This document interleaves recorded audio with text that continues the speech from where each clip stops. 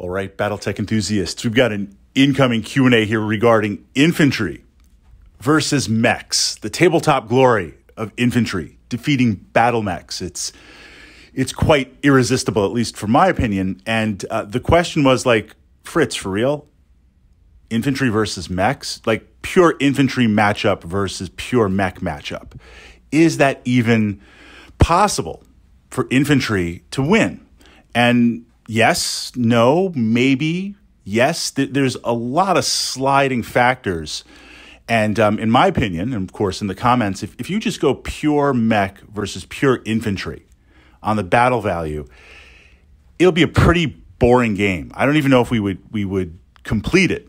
So really the glory of Infantry is if you can catch battle mechs in a certain way, in a certain situation, literally a death trap for them.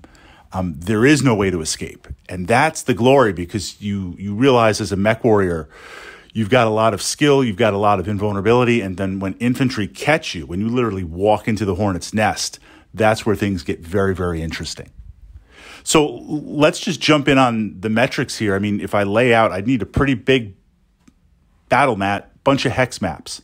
We've got, let's say, 8K battle value. I was going to say 5, but really we want 8K. So 8K, you can buy a lot of toys. You take your 2 or 3 lances. Let's just say mechs versus infantry, no combined arms. You take 8K worth of mechs. If I take 8K worth of infantry, no support right now, just infantry, maybe jump infantry, that's going to flood the table, and it's going to be like that old school game Space Invaders. I'm just going to slowly march towards you. If you have certain equipped mechs, maybe you'll kill a stand a turn with machine guns or flamers, but eventually I'm going to back you up to the far edge of the hex maps, and I'm just going to swarm you, and I'm just going to destroy you. It's just literally going to be like a horde.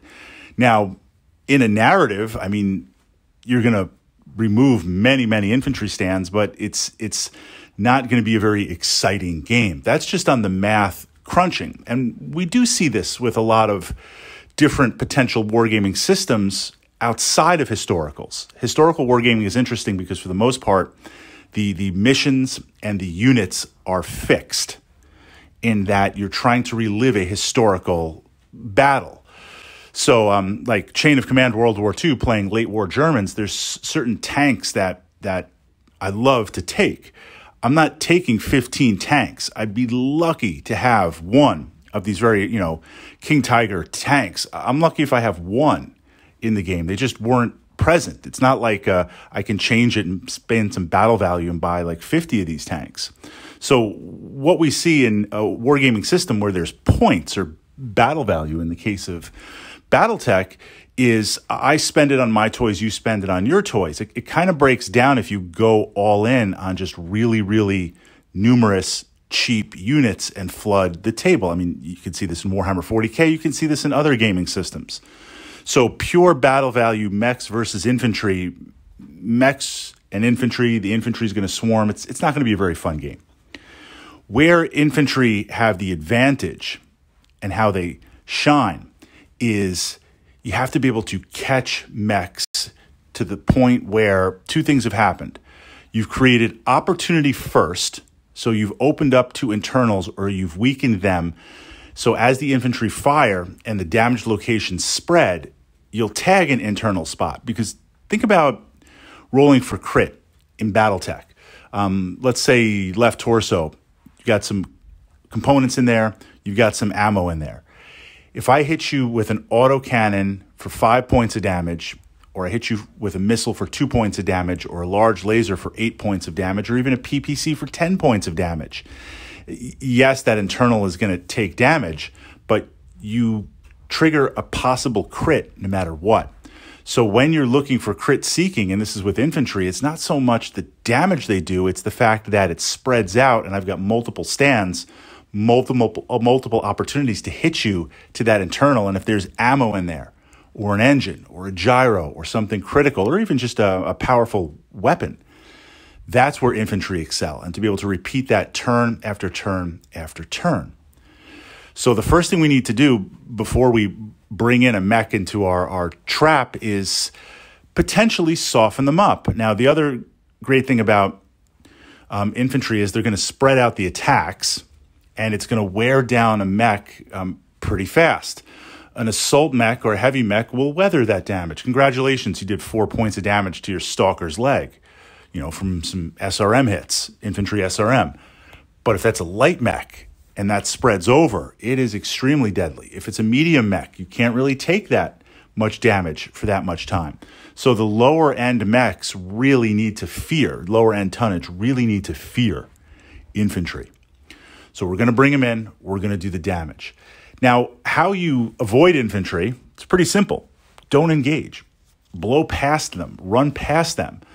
Jump infantry, mechanized infantry is pretty fast, but even this, well, not Irby and not some super slow mechs, but I'd say 90% of the mechs out there can easily blow by infantry. If I've got infantry on a hill, just run by them. Don't engage them. So with infantry, you have to think, where am I going to place these infantry stands so my opponent has to move by them? And I'm at least going to hit them up with fire.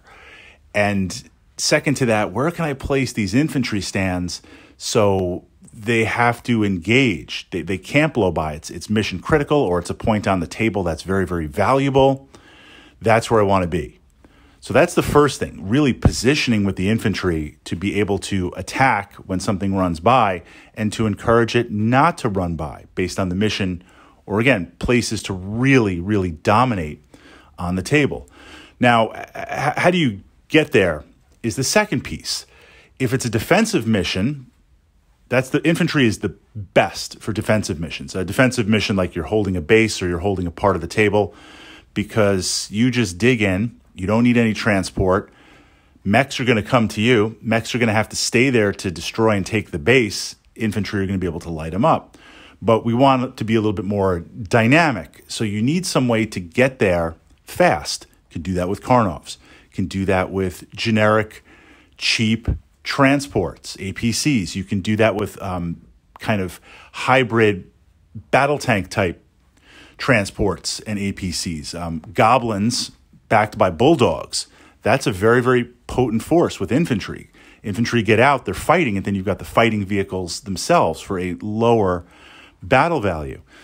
So how are we going to deliver it? And it could even be on a budget, jump infantry. They're not fast, but they at least can get up there and move. And what you lack in the size for a platoon, you can easily double down 3 or 4 stands of jump infantry.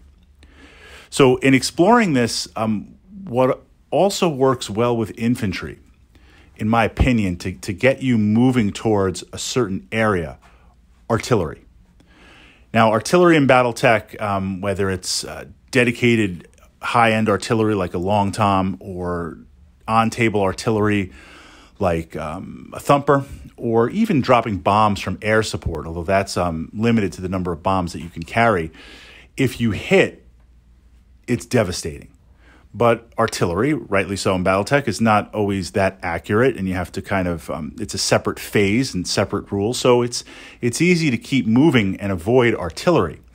But if I have a few pieces of artillery and you're camping out somewhere, I can drop it on there and encourage you very, very fast to shuffle from that position, move from that position, move possibly to places where my infantry are. And, I'll drop it on that and see what we can do. So from that perspective, I find a few low-end artillery pieces complement infantry extremely, extremely well. So from that perspective, now we get into mechs versus infantry, where I have the mobility to set myself up ahead of time, where you're going to have to blow by or you're going to have to hang out.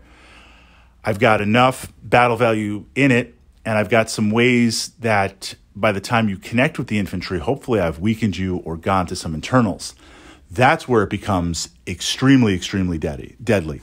So two examples from not so recent games, but recent enough.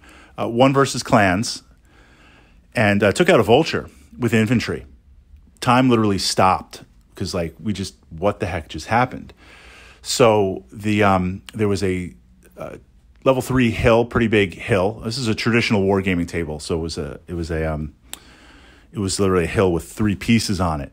And this vulture and my archers were kind of dancing around the hill. Like we're trying to like run around the hill together to get cover, but also like hit each other with weapons and like hit and fade and maybe some indirect fire. And the vulture's trying to keep distance. I'm trying to close somewhat. I had stands and stands of infantry on that hill just hanging out, and they're just shooting LRM shots at that vulture. And eventually they wore it down. Archers helped tremendously with some indirect fire because the stand was spotting indirectly, and it went to internals and, took it out from that perspective, caused the engine damage and took it out. So that was one example. But perhaps the best example was when I was on the receiving end. We were in City Tech, and I wanted to outflank my opponent. And there was this street, maybe 3 or 4 city blocks. I had 3 locusts ready to buzz down and just literally, in 3 turns, I'd be in the rear there doing damage. And the whole street was lined with infantry. So even running at top speed, I was going to eat stands and stands of infantry. Now, I'd have the stacking bonus for movement, but I was at point blank range, and I just couldn't eat that type of firepower. I mean, I did the math hammer, and I'm like, I can't do it. I didn't do it. Looking back, I probably should have done it. I mean, 4 locusts, let's kind of see what happens, because honestly, tactically, well, see, if I run the locusts down there and they got destroyed, I'm down on the initiative sink, and that's massive. That's to lose 4 on the initiative would be huge. But tactically speaking, I didn't run them down, so they kind of hung out for a good portion of the game with my main force not really doing that much. So they weren't really changing the battle, other than I did have 4 initiative sinks. I didn't lose them. So that perspective, infantry versus mechs. Yes, absolutely. Infantry are very, very deadly. Don't be fooled.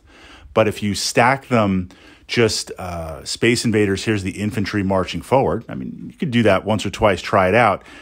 It's not going to be very dynamic. It's not going to be very fun. And especially if you're playing on a big wargaming table, not just a bunch of hex maps, then it'll just be a game of me running around for 4 or 5 hours and you trying to catch me. But used with the correct combined arms, used with some artillery, used with a delivery system, the battle value buy-in is still pretty low. And that mobility when they get into place and potentially dealing crits and spreading out the damage against lights and mediums, it's brutal. If it can catch a heavy or an assault that's slightly crippled but still in the fight, that's going to be a major problem. And exploring, this leads into combined arms with infantry and tanks. It is an aspect of Battletech, and I want to encourage you to look at my Battletech playlist here, looking at tanks and combined arms. Ultimately, you and your opponent, your gaming partner, your group, this is the great thing about Battletech. You can decide we want to play combined arms or we don't want to play combined arms. But it is something to consider and do. And of course, look, Battletech being a miniatures game, at this point, you're probably caught up on most of the Catalyst plastics. You've been buying those blind boxes like crazy, and you're like, I need some more stuff to buy. Now you can jump into the tanks and the infantry and blow out your Battletech collection from that perspective.